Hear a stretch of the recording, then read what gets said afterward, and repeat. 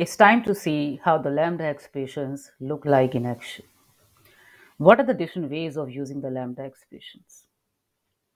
So lambda expression, as we have already discussed, an interesting feature from Java 8 release, which has enhanced the expressive power of the language, simplified a certain task that we earlier used to do with anonymous classes or inner classes. And lambda expressions together with functional interfaces supports the functional programming in Java.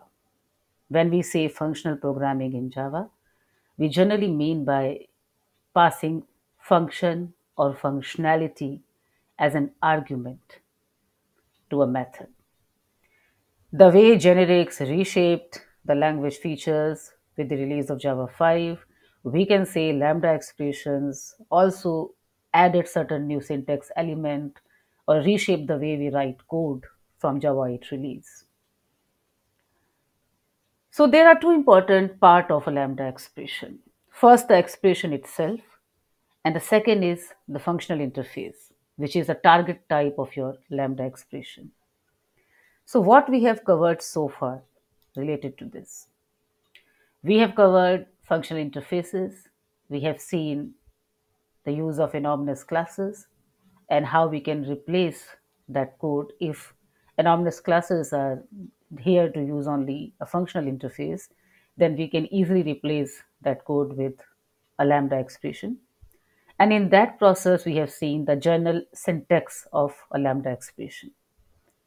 A lambda expression for a method which takes no argument and returns nothing, void. How we can write that lambda expression. Now, a lot more is left to be explored. So, now we will see how lambda expressions work in different ways. For example, for the methods that takes argument or return argument, and for different scenarios of those return type and those argument types, what is a block lambda expression, which is a lambda expression with a body, with a curly braces. So if you have code of more than one line, you will have to include the curly braces. What is generic functional interfaces? And in case of functional interfaces, how we write our lambda expressions and how we use them. What's the idea of lambda expressions and variable capture? So when we say variable capture, we generally mean by the scope of the variable inside the lambda expression. How the lambda expression is going to access the variable of the enclosing classes or the enclosing block. Then we'll see how lambda expression throws an exception and how it can handle it. What are the different ways of referencing the methods with lambda expressions? And then finally, we will see what are the different predefined functional interfaces that are available in the language for various utility operations inside the java.util.function package. And we can also explore certain commonly asked questions related to lambda expressions. The questions that comes to our mind when we are dealing with the lambda expressions. So let's begin with lambda expressions in action. Let's go back to the previous example. Earlier we were using the sum interface, functional interface. Inside that there was a single abstract method which takes no argument and returns nothing. So for that we have written this code, the general syntax of lambda expression. But what if we have an interface that takes an argument and returns something? The method inside that takes an argument and returns something. Let's say we have an interface called check string length, which takes a string as an argument and then count the length of that string and return to you. For this kind of scenario, we will have to make certain changes into our lambda expression as well. How we will do that? Let's see.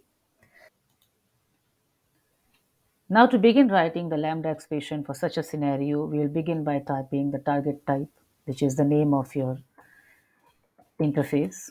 And that's the target type of my lambda expression. Then I'll begin my lambda expression. I'll put the parenthesis here, and inside the parenthesis, I'll have to declare the variable to hold the argument of my abstract method. So if my abstract method inside the interface is taking one argument, I'll declare one variable. If it is taking two arguments, I'll declare two. Depending upon the number of arguments here, I'll put the variable inside the parenthesis. And what is interesting is that I need not to mark explicitly the type of this variable here. Java compiler will infer it automatically. You can write whatever you want inside it. X, Y, Z, whatever you have in your mind. But just put a variable. And the number of variable depends upon the number of argument inside your abstract method. Now I'll have to count the length of this string that is going to get passed inside the method. So for that we have a predefined function called length in our string classes. I'll simply call that length function. And this marks the return type of my abstract method. I need not to even write the return statement here.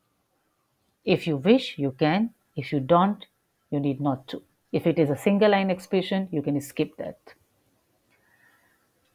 So how I'll use this now? We begin by calling the function, which is length of a string. We'll pass certain string here. Let's say, welcome to Lambda expressions.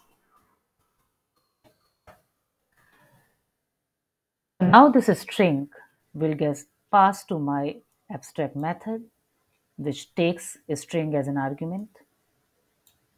Inside the Lambda expression, I am calling the length function of this string, which we know returns integer value. So it will return the integer value. And now that integer value we need to get print. So of course we'll have to surround it by the println.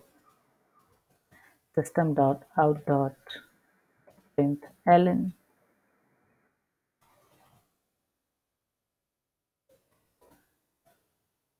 If I run it here, it will print the length of this string, which is 29. If you want to make it more readable, you can write something like this. The length of the string passed is